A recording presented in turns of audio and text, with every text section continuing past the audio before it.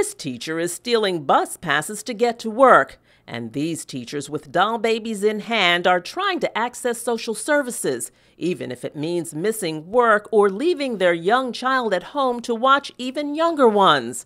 And when they do, this is a poverty simulation, a role-playing exercise so Colonial teachers will know what many Colonial students and families go through every day, like home eviction, because at least 60% of the district's population live at or below the poverty line. I'm 9 years old, and I'm watching my brother while my parents go out to work.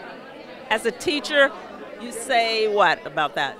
This does happen. I've had students stay home from school so that they can watch their siblings because their parents have things that they have to take care of. This is unbelievable that people have to go through this.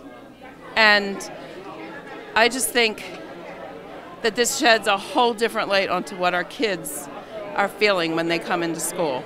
These kids know that the mortgage isn't being paid, and they know that the utilities aren't being paid, and they know they have no food, obviously, and they know they can't get medical help, and that's all sitting on them. And as an adult, it's weighing on me, and I just want to throw up and crawl in a hole. I can't imagine what the children are thinking and how they're dealing. We've been living on the other side for so long, we really haven't experienced what our kids go through. And this is an eye-opener. It lets us know, like, we definitely have to try to have structures in place to handle a lot of these issues. That's the revelation counselors like Shahida Pine hope teachers and administrators come to after going through this exercise. People don't wake up and say, I'm going to be a criminal. Times are hard, and so there were people that were stealing. They were finding Social Security cards on the ground, and they went to that family and said, you want your Social Security card back? You're going to have to pay me to get it back. I am very sensitive to the needs of the underprivileged, very sensitive. This poverty simulation is something every teacher will go through because counselors know being sensitive to the challenges students and their families face outside of the classroom will help students succeed inside the classroom.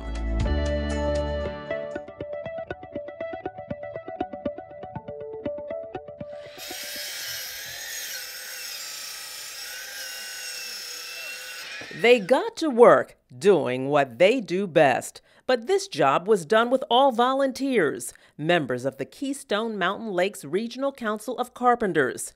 After driving his bus up to this Newcastle home every day, Tim Kelleher got the wheels turning on this project. Kelleher picks up Roger Yeager III, a wheelchair-bound student who attends Leach and is cared for by his grandparents. We would see Mr. Yeager basically put Roger over his shoulder. And we said to ourselves that we thought, geez, wouldn't it be nice if we could get a nice handicap ramp in front of the house for the Yeagers?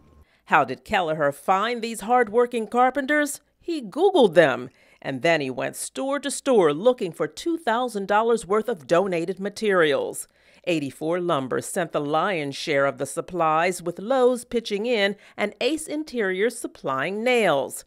When Sam Noel heard about the need for the wheelchair ramp, he says his 32 fellow carpenters just dug in and got the job done over a weekend. It makes you feel good, and that's why the guys come out. It makes them feel good to come out and help somebody that needed the help. And we sometimes don't realize that our skills can be very helpful. We just take it for granted.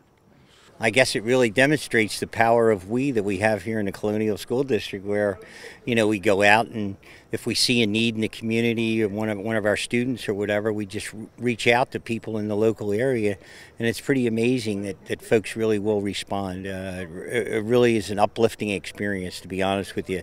Roger's grandparents couldn't be happier with the finished project. A ramp that means they will no longer have to carry their growing 13-year-old grandson outside.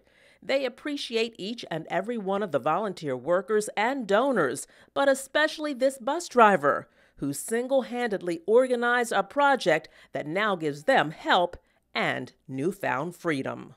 It'll make it so much easier, so that way when I want to do something with Roger, I don't have to find if my husband's going to be home to help carry him outside, or, I can just plop him in his wheelchair and, take him on out down the ramp and then in the car, and we can go on an excursion somewhere. From learning how to help our students to actually making it happen, It's called The Power of We, and it occurs every day in Colonial Nation. That's it for this edition of Keeping Up with Colonial. I'm Lauren Wilson, your Public Information Officer for the Colonial School District.